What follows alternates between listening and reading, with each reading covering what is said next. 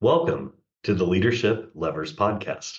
I'm your host, Will Gladhart, CMO at the Culture Think Tank. Our Culture Think Tank community is committed to advancing workplace culture and well-being. We are a virtual hub for authors, investors, leaders, managers, and employees worldwide to connect, engage in candid discussions, share ideas, and explore resources for cultivating a healthy work environment. We're here today to learn about the actions leaders have taken to address cultural change. Our guest today is Paul Fioravanti, CEO and Managing Partner of Corval Partners. Thanks so much for taking the time to join us today. I thought we would start by having you share a little bit with our audience, a bit about yourself and your organization or your background. Well, thank you for having me, William. My name is Paul Fioravanti, and I'm the CEO and managing partner of Corval Partners. We're a 27-year-old advisory firm headquartered in Naples, Florida, and we were started in 1996 by my late partner and mentor, Jim Malone. Jim was a six-time Fortune 500, 100 CEO, and for 27 years, we've been helping businesses with a variety of challenges. Thank you so much for sharing that. So we'll be discussing three questions today, and I'm curious about your responses because since you have such a wide background in working with CEOs and a variety of companies, as a warm-up to start our conversation, would you share why you believe a healthy culture is critical?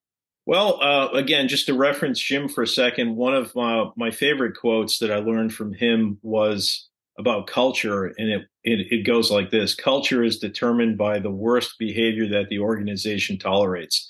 Yep. And when companies are going through struggles, it's normally in three areas. It's typically financial, operational, or it's some issues related to sales, marketing. In some cases, they don't have a sales team or they don't have their marketing kind of dialed in.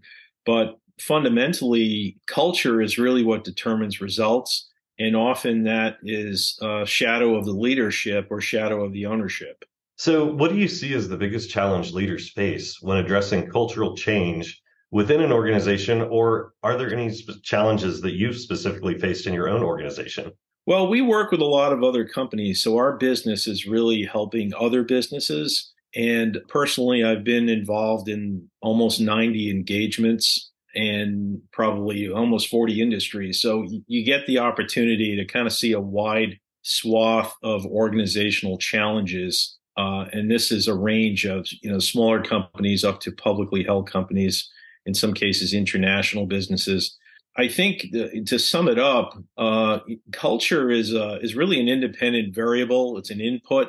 And in any kind of input in an organizational system determines an outcome or results. And if the company has a poor culture for whatever reason, it really affects the employees and the company and the stakeholders in many different ways.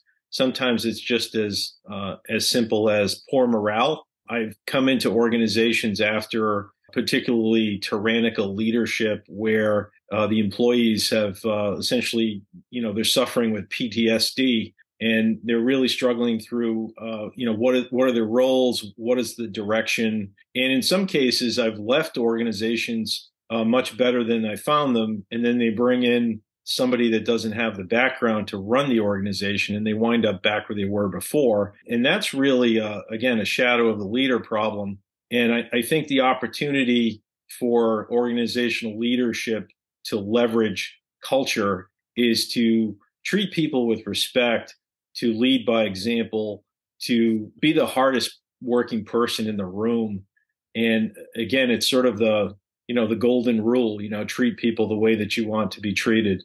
I really appreciate you sharing that. I think, we have seen some instances of just like you have of working with organizations where the prior leadership, really valued culture, the values of the organization, the staff knew everybody by name, even though the company was fairly sizable, and new leadership stepped in, and it literally just people started running for the exits because it changed so dramatically.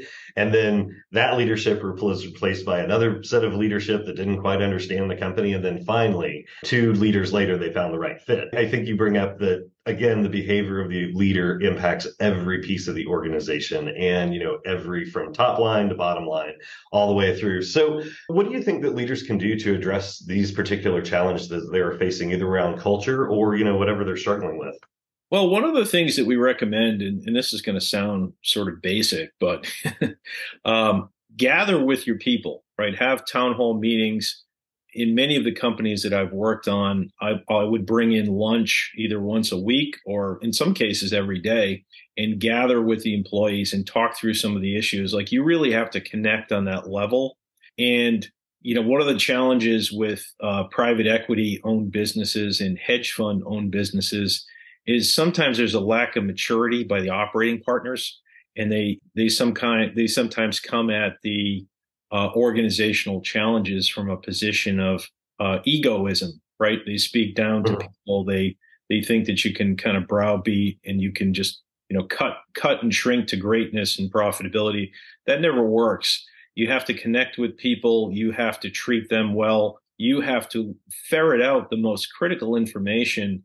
I can think of countless examples where the real nugget of truth that the operational strategy relied on to fix the business came from those long-term employees on the front lines, whether they're in, manufacturing or some other area of the business. They know what the right course of action is. In some cases, they just clam up because the culture is such that they're sort of browbeaten, right? They're not treated well, and their opinions are not respected. So one of the common ground things we do is every month we would recommend reading. We have initially we'd give them certain books that we'd want them to read. Like some of the go-tos are Good to Great by Jim Collins. My faves.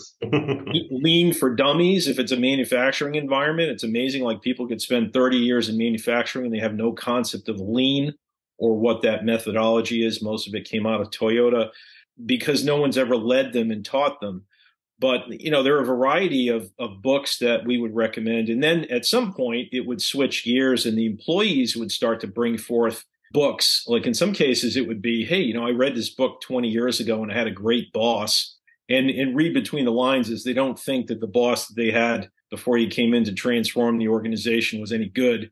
So, and no one's ever, asked them to share their perspectives. But again, even just having sort of a, de facto book club to talk about things they've learned.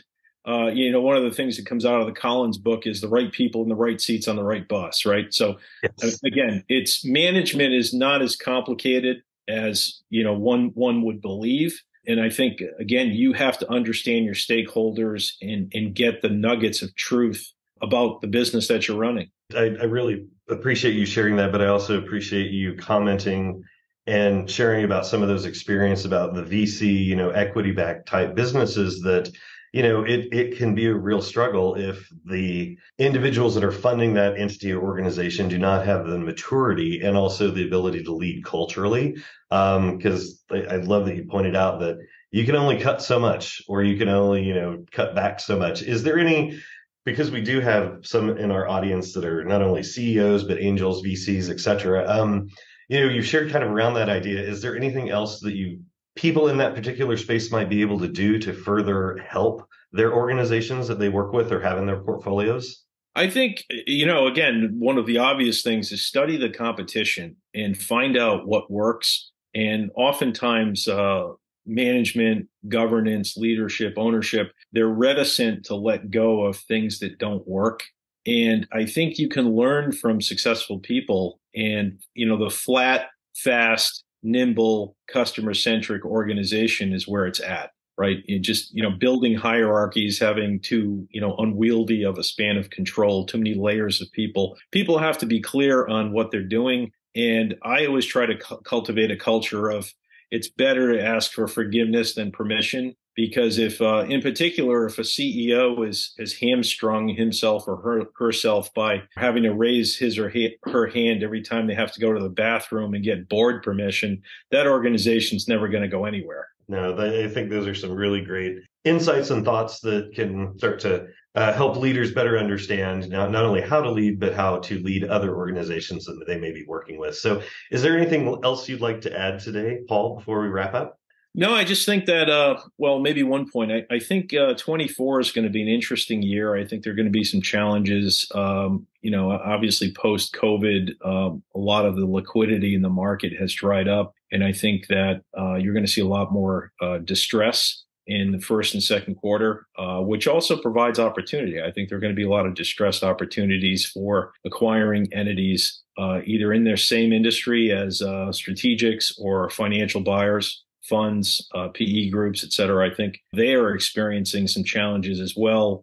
Some of the recent acquisitions in the last 5 years were bought at very high multiples and very high levels of assumptions. And some of those chickens are coming home to roost, as the saying goes. Well, I think that's some sage advice. So, Paul, I've enjoyed having you on today. Thank you so much for your thoughts and your insights.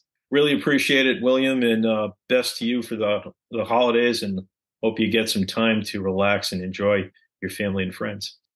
Thank you for joining us on the Leadership Levers podcast. You may find all our Leadership Levers episodes in our Culture Think Tank community at www.culturethinktank.ai. Join the community at no charge and tune in weekly as we invite leaders to share their experience in strengthening culture one action at a time.